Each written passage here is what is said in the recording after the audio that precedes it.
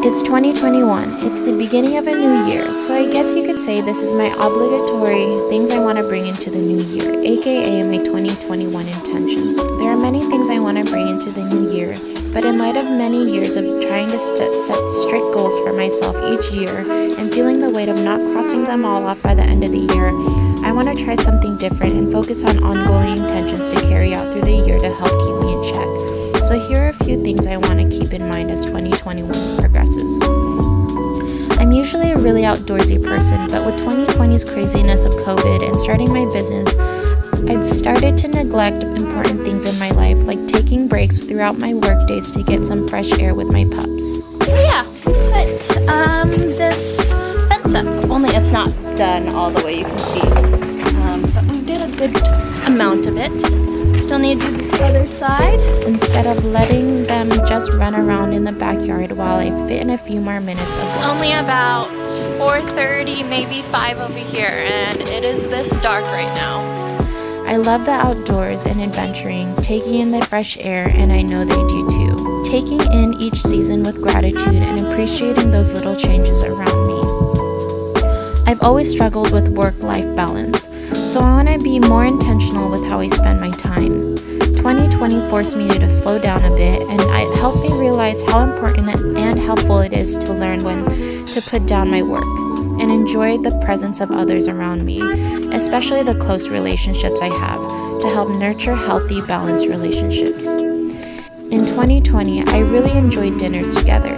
It's a nice, lax activity to enjoy with others, plus you learn a lot about someone by food alone. After taking on clients, I didn't spend as much time in the kitchen, and I want to fall in love with exploring food again, like veganizing tocino with mushrooms and making calamari with hearts of palm. Food is a huge part of why I started and got into filming, so I want to keep that love and curiosity alive. I also want to make progress of taking care of my health and skin. Whether that's eating better or being active, I want to really prioritize that without restricting myself from the simple joys in life. Fried food isn't going to kill you, and taking a break isn't going to decline my progress. Slow and steady does the race. I also want to be better with how critical I am with myself and others around me. It's okay to adjust your way of life and thinking. You can take out the meat when cooking together, and it's okay to enjoy dinners in the living room instead of dinners in the dining room. A little change of scenery doesn't hurt, and learning to adapt to the things you cannot change around you shows resilience.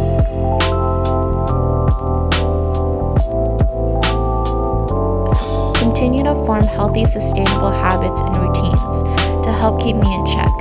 I'm a creature of habit, and I found that even though I'm very impulsive, I love consistency. Creating a good, sustainable foundation for myself will help set me up for my future.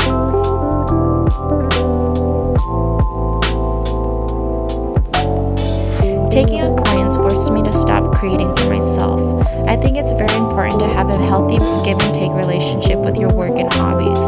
So this year, I'm readopting done is better than perfect, because when you put things into action, whether it's good or bad, you still make progress. I took on about 20 plus projects this year and only a handful for myself. I'm learning to embrace that 80-20 rule so I don't burn myself out this year. Everyone knows I'm a pretty clean person. I love going to sleep to a clean and tidy home, but even more in the morning.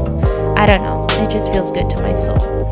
But I'd like to remind myself to try and clean at least one new area a week or even month. That way things start clean, not just tidy.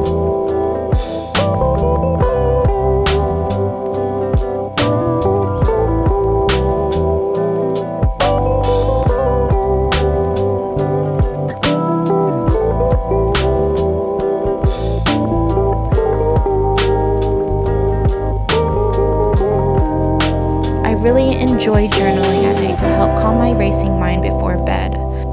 I've also been planning again and logging my time to help me understand my day better. I've really been enjoying it. I do this all digitally, but if I need to, it's okay to go analog and use paper.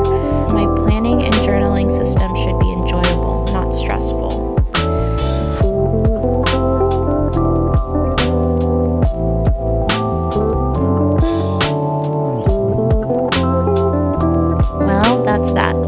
want to know what your intentions for 2021 are. Do you set goals, intentions, or maybe both? Let me know in the comments because I genuinely am curious. I'll be sharing one of your responses in the next video. I want you guys to know your support doesn't go unnoticed, and I truly appreciate